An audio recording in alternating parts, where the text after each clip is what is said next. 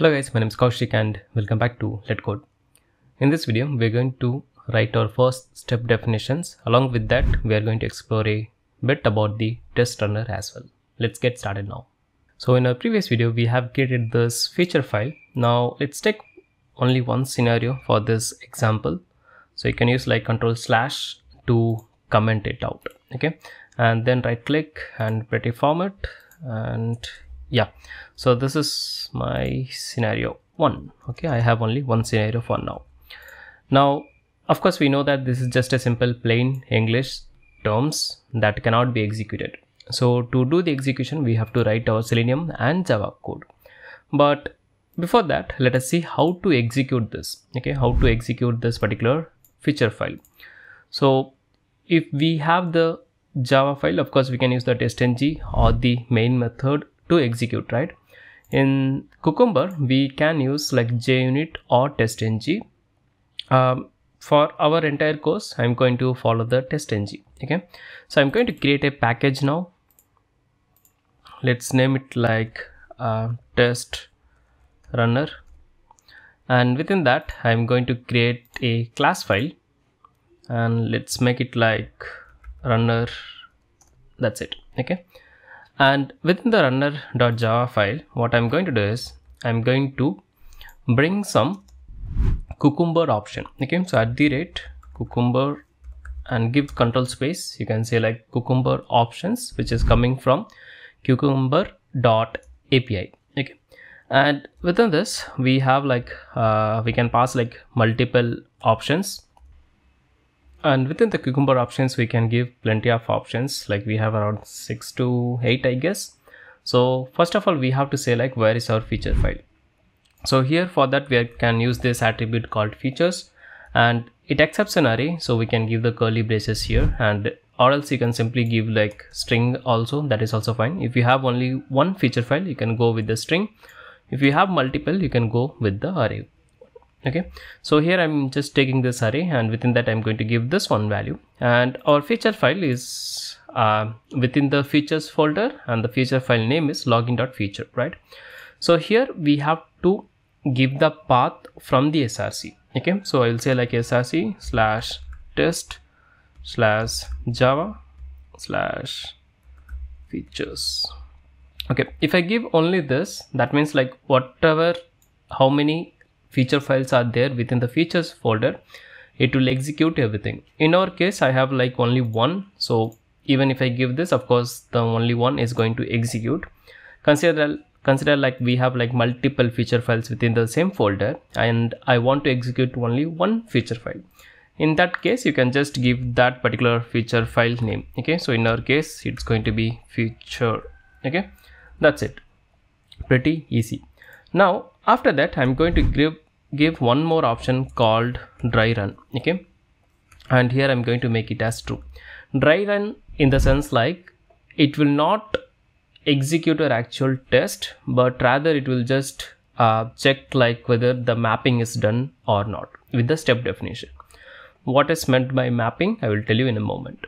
So I'm going to execute this, but if I give like run as, you can see like I'm not getting any options, because we know that to execute any Java file, either we need the main method or TestNG, or maybe like the third concept.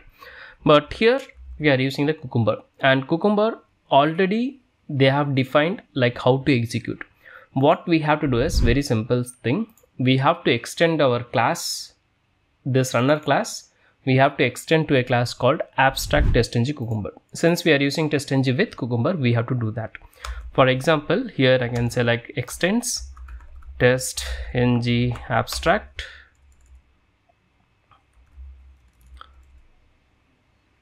that should be like abstract TestNG, I believe. Yeah, this is the one. Okay, abstract TestNG Cucumber test, which is coming from your TestNG Cucumber TestNG. Okay, this is not like from the TestNG that we have learned earlier. This is from the Cucumber API.TestNG. Okay, now if I give right click and run as, you can see like we are getting TestNG test. As soon as I execute this file, you can see like it's going to fail, of course. And if I go up here you can see like we are getting some code suggestions. So first one, it says like remote detected, that is the TestNG version we have, and it says like we have 1 scenarios, and within that we have 6 steps. That means if I go to my login.feature, I have 1 scenario, and here I have like 1 2 3 4 5 6 steps, right? So it says like I have 1 scenarios with 6 steps, and some question mark are there, and some undefineds are there. We'll come back to that in a moment. And also it says like you can implement missing steps with the snippet below. That means I said like we have to do the mapping, right? So this feature file contains simple English, but this we have to map with the step definition. We can do that manually, or else we can use the DryRun function, not function, the attribute, the DryRun attribute here. Like based on our feature file, if there is no mapping, then it will recognize that and it will give us the code suggestion. This is basically the snippet. But here if you see, it says like @given, which is fine, because here also we are using given keyword. Okay, that's fine. And it says like user navigate to the book cart application, that is our this one. Okay, that's fine. But if you see the method, it says like public void user underscore navigate to underscore, right? So this is like your Ruby. So as I said in the introduction video, Cucumber is initially built in the Ruby, where they use this like kind of like camel case, not camel case, the snake case, which is also used in the Python as well, right? But in Java mostly we write in the camel case, right? So we can do that very easily. Let's go to our runner. I hope you are able to understand what I'm trying to say. Just here we have like user underscore navigate, right? We are going to change this to the camel case. Okay, so for that we have an option called snippets, and then I can say like snippets type dot camel case. So by default it is underscore. We can change this to camel case. Now if I run this again, so here you can see like we got like the same thing, same failure, same everything, and it will also suggest us like to implement the missing steps. And you can see like we got the steps, not actually your Selenium code, but only the methods. Okay, and here you can see like now we got like user navigate to the book cart application. So this is basically our camel case. So we have got that. Okay, now just we have to copy this and paste in our step definition package. We'll do that. Okay, now if I go up here, you can see like we are getting some question mark and some brackets and all those stuff, right? So those are like junk characters. To prevent the or to avoid the junk characters, we have an option called Monochrome, which will basically removes all the junk characters. So if I go and run this now, here we can see that we got decent output comparing to the previous one. So here I don't have anything like the square bracket or some numbers or some undefined things, right? So basically it says like we have 1 scenarios with 6 steps, and it took this milliseconds to execute. And also it's giving a suggestion like you can implement the missing steps with the snippet below. Okay, so we have to map this one. I'm just going to give you one simple demo now. Okay, I'm going to copy the first given. Okay, so here you can see like we have 6 steps and we got 6 method implementation as well. Okay, so I'm going to create one more folder here, package, and here I'm going to say like steps, and within the steps I'm going to create a class file, and within the class file I'm going to give something like login steps .java file. Okay, now here I'm going to say like I'm just going to copy paste like whatever we got, and of course the given I have to import. So mouse over and you'll see the import suggestion here. Okay, I'm going to remove this too. These are basically your comments and pending exception, just remove it. Okay, now here I'm going to say like sysout hey I am mapped. Okay, something like this. Now let's go to our runner file, and I'm going to right click, run as TestNG test, and if I go here you can see like 1 scenario, 6 steps, And here also you can select given at the rate given, user navigates to the book cart application. But I have this run, right? I have this like user navigates to the book cart application. I have written the method, but still we are not able to, it says undefined, right? So what we have to do is we have to stick our feature file to the steps file. So for that we have an option called glue. Glue is what? Glue is basically like used to stick something, your gum, right? So here we have to say where is our steps file, and here I have to give only the package name, that is steps. Okay, now if I go and run this, and if I go to the top, you can see like now it says like you can implement missing steps, but it's coming from the second step. Like user clicks on the login button, it's not giving us code snippet or undefined methods for the first one. Basically we have implemented that one. So this is how Cucumber works. Okay, so if I do right click and if I say find step definition, it should take me to that particular class, I believe. Okay, it's not going.